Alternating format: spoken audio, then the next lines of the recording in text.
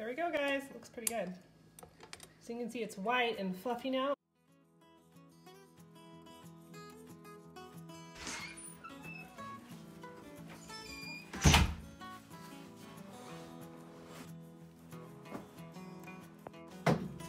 Stomp really hard. Stomp out there. It is dry and cold in Wyoming right now, and I can really feel it in my skin, especially my hands. They're dry and parched and cracked feeling. So I'm gonna whip up a batch of my whipped body butter. This is one of my favorite things to make this time of year, and if you wanna come along, I'll show you how I do it. So I'm just working on gathering up the ingredients. I like this recipe because it's just a few simple things. It's nothing really extravagant or hard to find, and it's easy to throw together in less than an hour. Just a quick ingredient walkthrough. I like to use expeller press coconut oil. It's the stuff that doesn't smell like coconut, so it's a little more refined. I just don't want that scent to overpower the rest of the body butter. I use some cocoa butter, and this is probably not the most inexpensive way to buy it in this little tub, but that's what I have, so that's what I'm using. Shea butter, some sort of liquid vegetable oil. I like to use an almond oil or a fractionated coconut oil. So this is a coconut oil that stays liquid all the time. It really doesn't matter as long as it's some sort of skin-friendly, fatty carrier oil that is liquid. And then it's optional, but I like to add a few drops of essential oil to this recipe. I especially like peppermint when I use the cocoa butter because it's mint chocolate, and who doesn't love that? So once you have your ingredients gathered, this is really easy to throw together. You're just gonna take a quarter cup of each of the oils. Now, full disclosure, I rarely actually melt and then measure the solid oils. I usually just kind of chunk them into the measuring cup and eyeball it. This does not have to be an exact science, so please don't overthink the measuring, just close counts. So we have a quarter cup of coconut oil, a quarter cup of shea butter,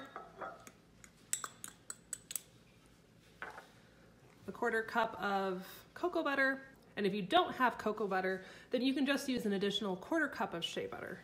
It won't smell like chocolate, but it'll still be a really nice cream. And a quarter cup of liquid oil, coconut oil, almond oil, apricot oil, whatever you want. So as we have all four oils into some sort of cup, we just need to melt it. So I don't like to use a microwave for this. So what my trick is that I put these oils in some sort of oven-safe container like this Pyrex measuring cup, and then I just put it in a saucepan full of water and then simmer it gently just until the oils melt. It usually takes a few minutes, but it's much more consistent than trying to melt this in a microwave.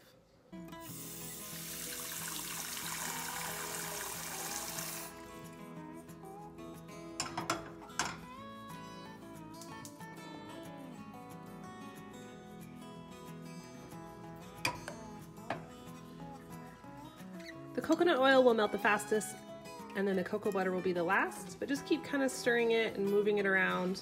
I'd say it should be done in less than 5 minutes.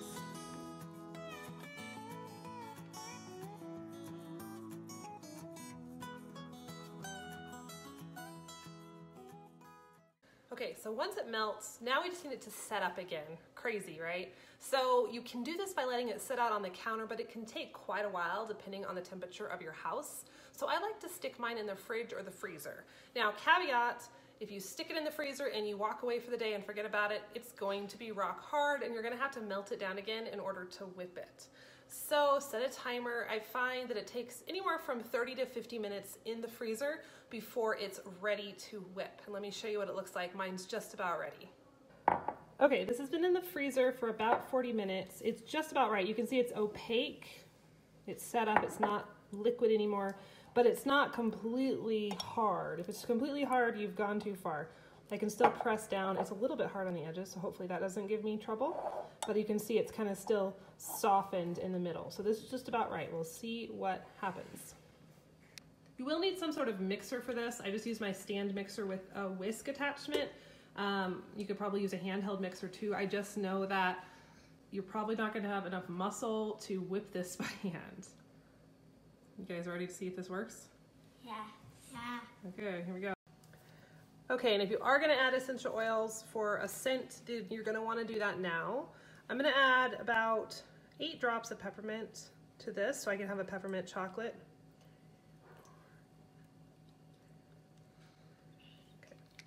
Okay, so we're going to turn this on and let it mix for a couple minutes. We're just looking for it to turn white. It'll get fluffy as we kind of get some air beat into there. Yeah, fingers crossed.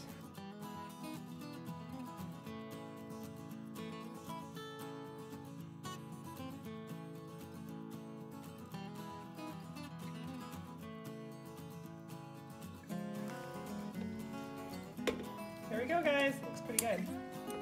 So you can see it's white and fluffy now, and all that's left is to just put it into a pretty jar. And you can decorate it if you want, and then it's ready to use or give as gifts.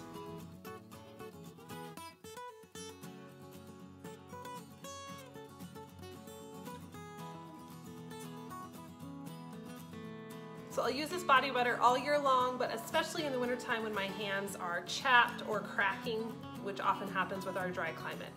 And that's it, guys. Enjoy the recipe, and I hope it helps your skin feel more nourished and happier this winter season.